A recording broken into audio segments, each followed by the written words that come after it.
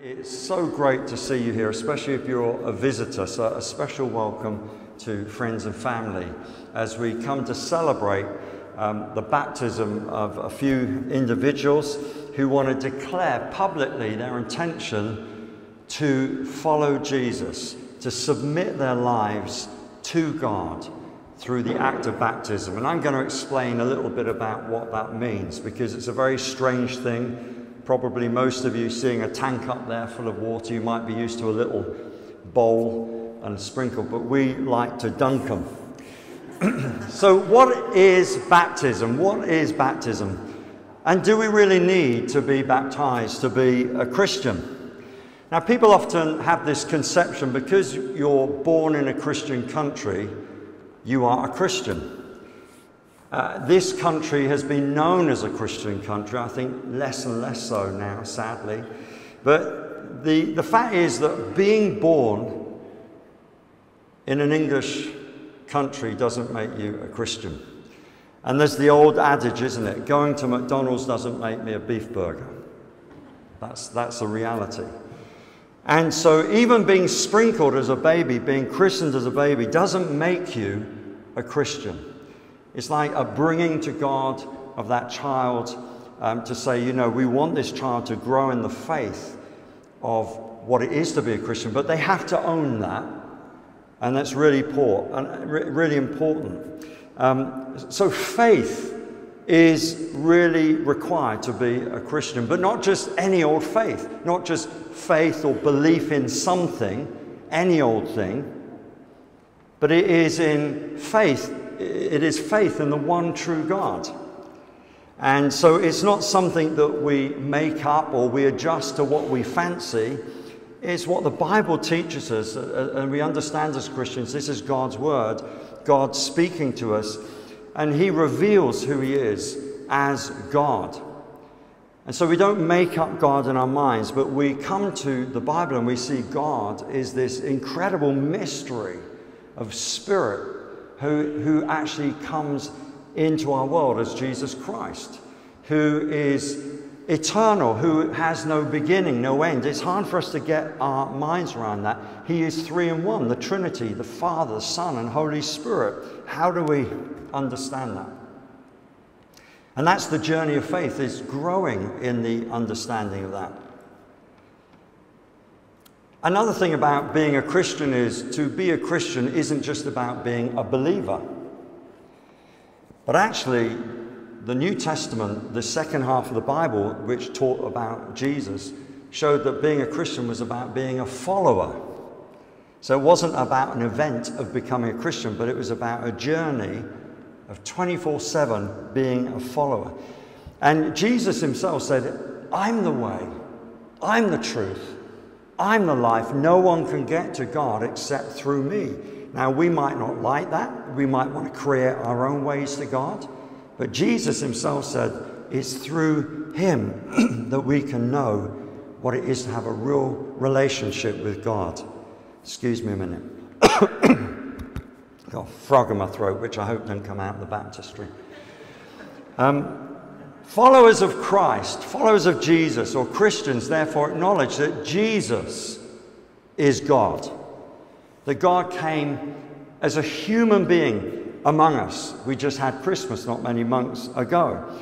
That he was real, he had a real birth, he really lived among us. He was put to death on a cross for our sin and was buried and rose again from the dead. We just had that at Easter. That's the meaning of Easter, not bunnies and chocolate.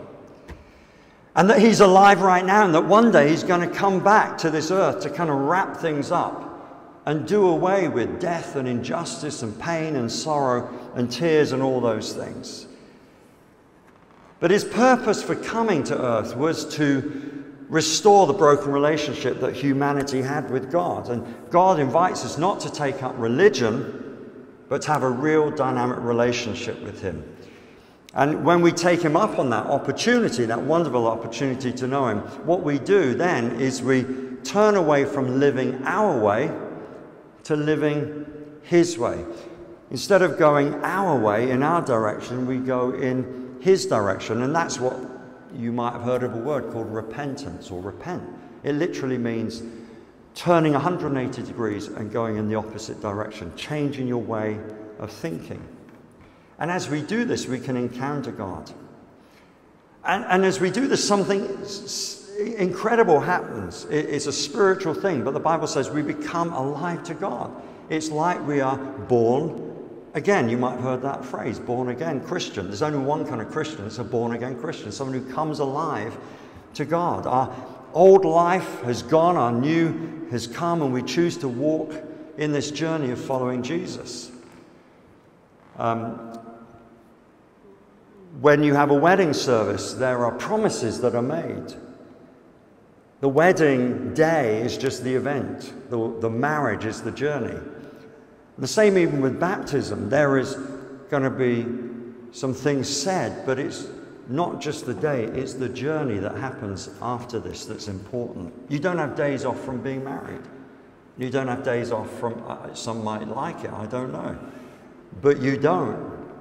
And you don't have days off from being a Christian.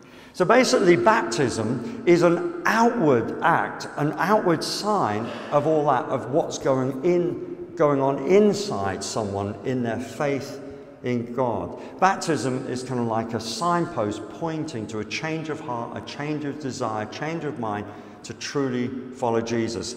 And when it's accompanied with faith, our relationship with God just gets better and better and deeper and deeper.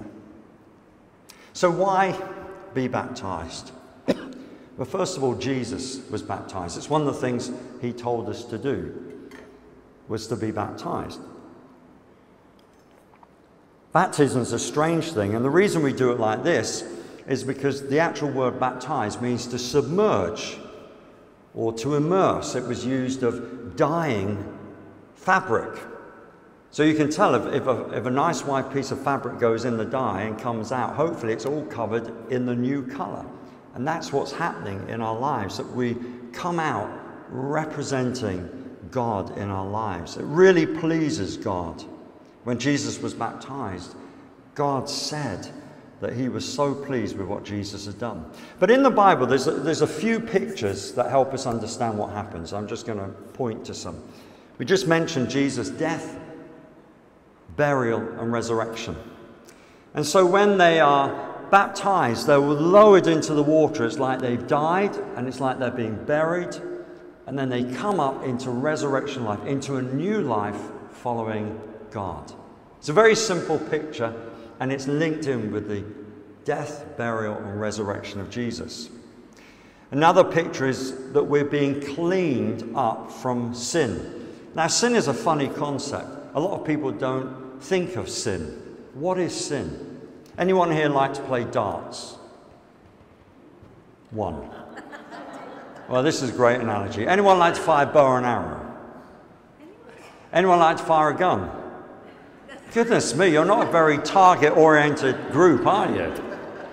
Well, the whole thing of sin is this. The word sin means to miss the mark.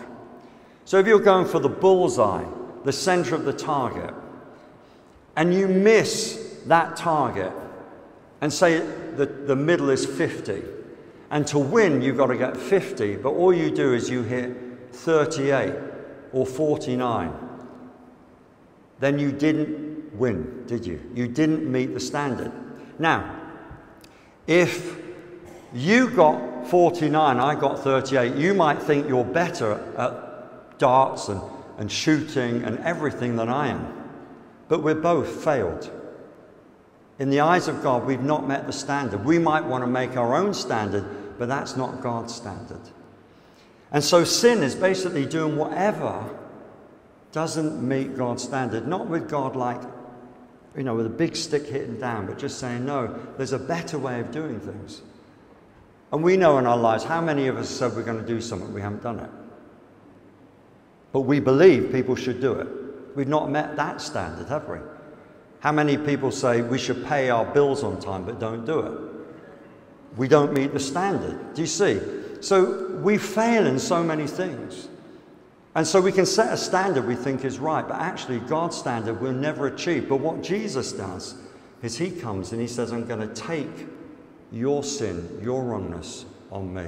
And so really, what baptism is a bit like having a wash of all that wrong stuff and having it washed off you inside, and you come up clean. You know God's peace, you know God's goodness, you know God's forgiveness, as we say, Lord, will you forgive me? It's another picture of deliverance, of being set free. Some 3,500 years ago, you might know the story of Moses, who led the people of Israel out of Egypt in slavery, and how Moses opened up the Red Sea. God opened up the Red Sea. And Moses took this nation from slavery and oppression, and they came to the Red Sea, and the Egyptians were coming after them, and they didn't know what to do, but they had to focus on God, and God opened a way, impossibly, through the Red Sea. And they went through the Red Sea, and the army chased them, and the sea covered them and drowned their enemies. Those enemies could no longer chase them. They were free. But it wasn't enough just to camp on the other side of the river. Even though they were free, they needed to go to the new land, the place that God had promised them. And so baptism is the beginning of a journey into a new life, of knowing freedom, that we can be freed from addictions and from habits and patterns of life that are self-destructive or hurtful to other people. And we can know freedom in that. And the final thing, it points to being adopted into God's family, that we can know God, not just as some distant God, but as Father. I know people have bad concepts of Father, but God as the good Father, the perfect God, Father, is the model that all fathers should aspire to, that all mothers could aspire to, that in his love and care for us, he does great things. He protects us. He looks out for us. And then really the final thing we do is we are saying, God, you're in charge of my life.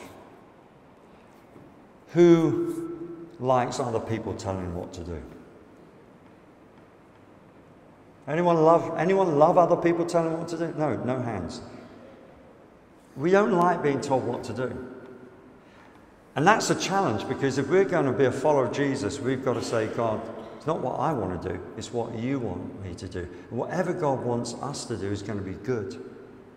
He has good things for us, a good journey for us.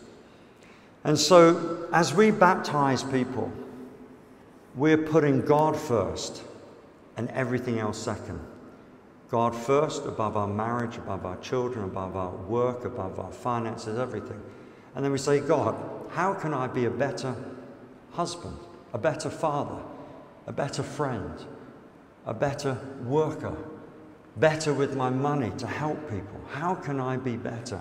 Not in my own standard and strength where I fail, but in your standard and strength. How can I please you? How can I live my life in a way that when I have trouble, I go to you and not myself? And so that really is what we're doing today. We're recognizing God is doing something inside some people, but they publicly want to say outside to everyone else, God's doing something in me, and this is the journey I want to go on. So I'm going